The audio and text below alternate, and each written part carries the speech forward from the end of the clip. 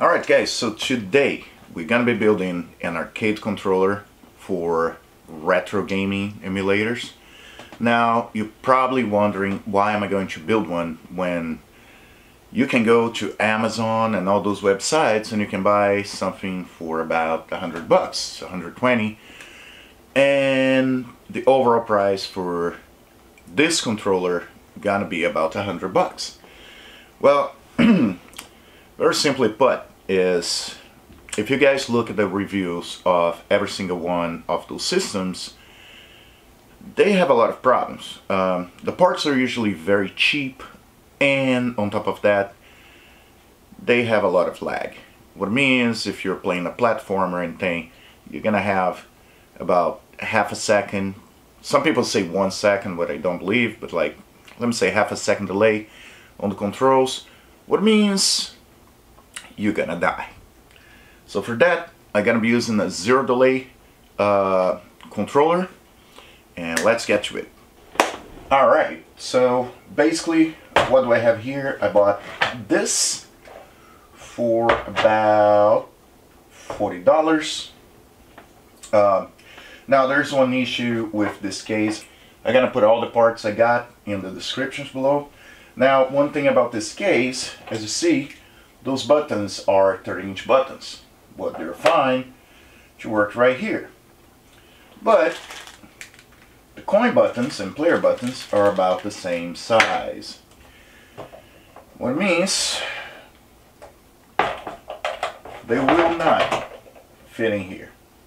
Now for that reason, I had to buy those 24mm buttons.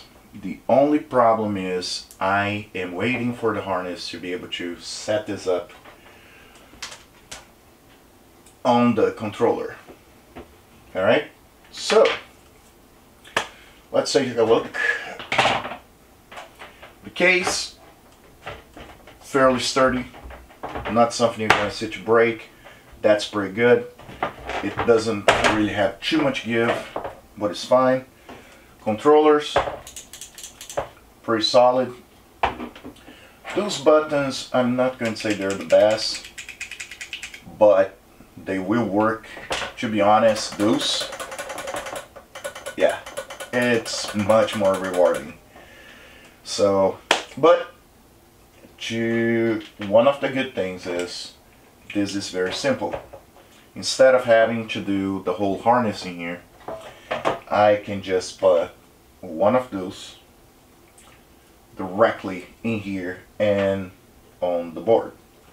So, alright, basic stuff. Blue gonna go on the left.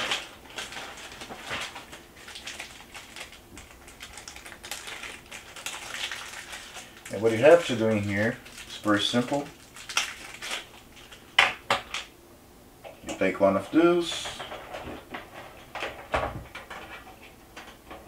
you screw it on,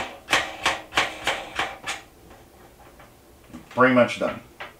There's no secret to it. Just do that for all the other 12. Now, very careful. You don't want to just lay this on the case, for the main reason that you may shorten up the circuits. Now, this wasn't exactly made for this, so we're gonna have to play around with that. Pretty much just so you guys know, there's very few things you actually gonna be needing to use your iFix kit, and one of them gonna be put in the controllers. So, alright, so this is set up. Next thing you need to do, you gotta put this part and screw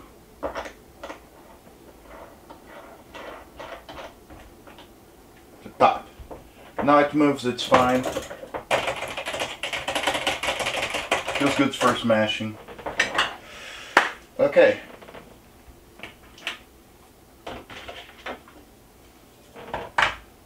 And now you do for the other side as well. Now, while I don't have the harness yet, it's gonna arrive tomorrow, I will set up those in their positions, so I just need to hook up them to the system afterwards.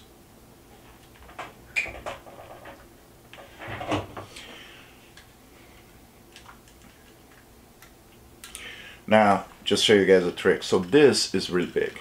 So what you guys have to do is you need to remove this. And you remove by pressing and twisting, and it comes out. Okay?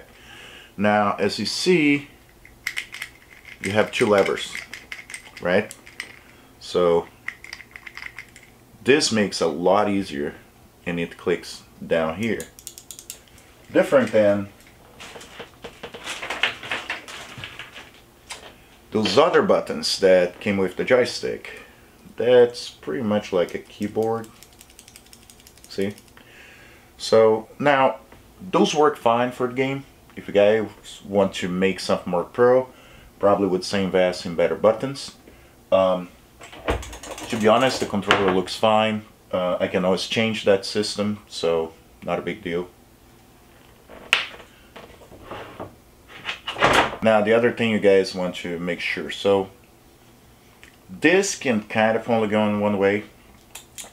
If you guys are setting up for a PC, it's fine because you can configure the controllers.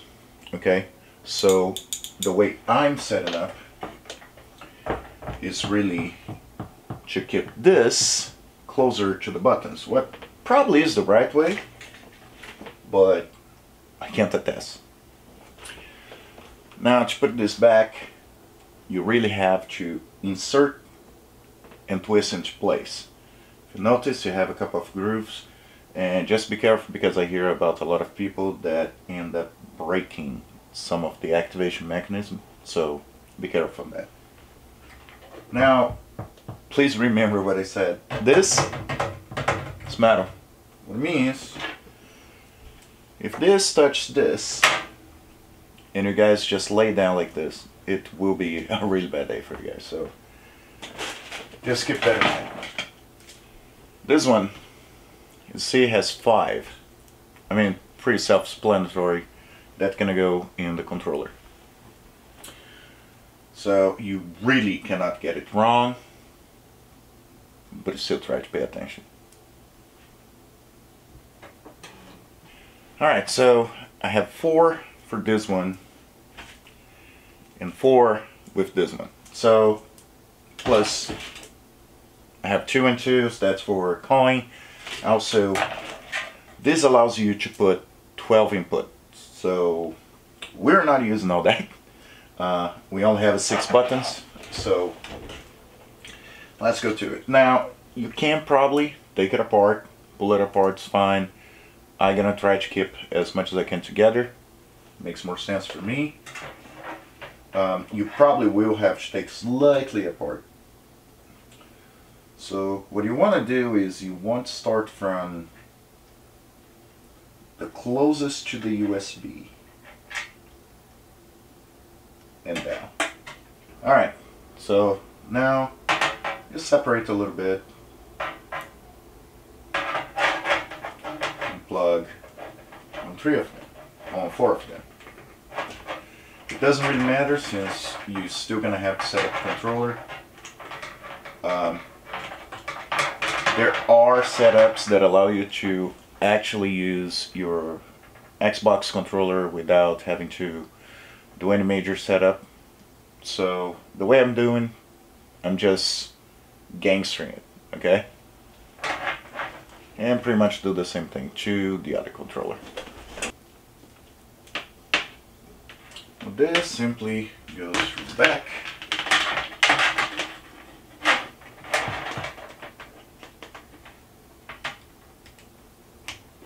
I probably will close a bit in here. It's a big door, but it's great because depending what you want to set up for your system, it's going to work even better.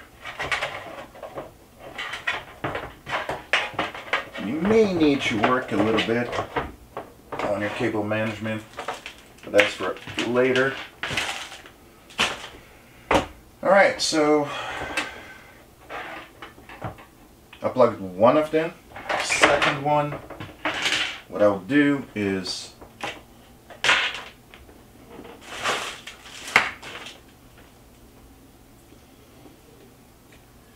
I will plug in, but I am going to keep inside so I don't have so many cables flying around. Now just remember what I said. You need to be able to actually not allow your system to be touching metal. So I'm gonna have to play a little bit with that. And what I'm gonna do is I'm gonna use for now some double-sided tape until I find a better solution.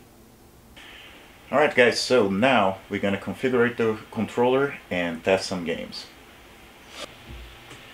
Now what it does, it will open on mame, so that's why I had to set up first in there. I just hoped it was going to run as I wanted.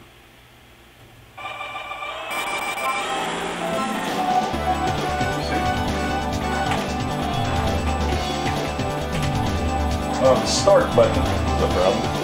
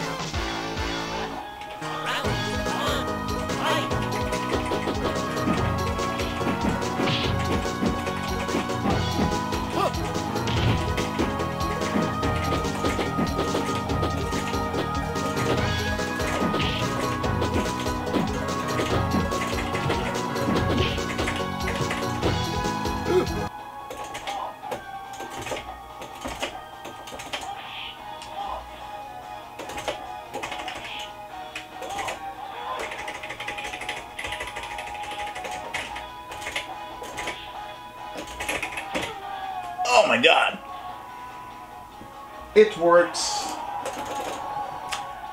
Those controllers, I would probably upgrade something a little better. The buttons are fine, response fine.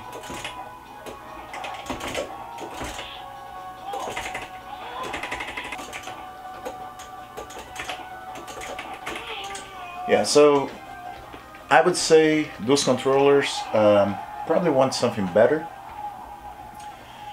They're a little too soft, at least for some fighting games. Really up to you. So yeah, everything works. I just need to fix a couple of details on the system with the front end, everything. Set up the other emulators, configure them to the controller. Also because Street Fighter, I really enjoy having punches on top and kicks on the bottom, so may have to work this out. But besides that, it works. I'll later on set up the other controller, the other side, just plug in. I just don't have enough USBs to go around. But I hope you guys enjoyed. It's very simple to build. Responsiveness much better. I know a lot of the other games gonna fare just fine. So yeah, I'll keep an update for you guys. Alright? I hope you guys have a great weekend. Take care.